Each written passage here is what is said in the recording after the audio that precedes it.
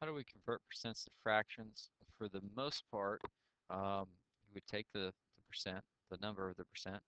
So 2%, we take the 2, and we just put it over 100.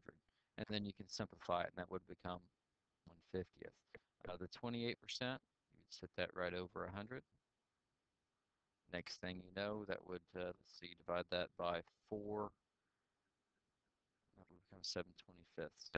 And for this one, there's a couple of different ways you could do it, but I mean it still works. So why not keep it the same method that you're used to?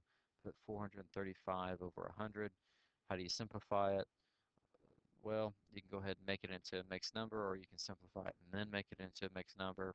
Basically, it's this though. How many times does 100 go into 435? 4 times.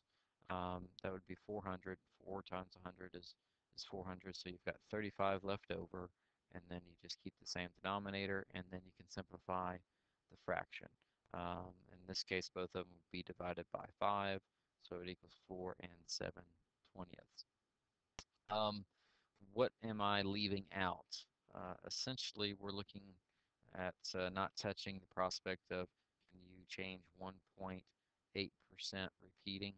Can you change 2.5% into a fraction? We're not really touching these at this moment.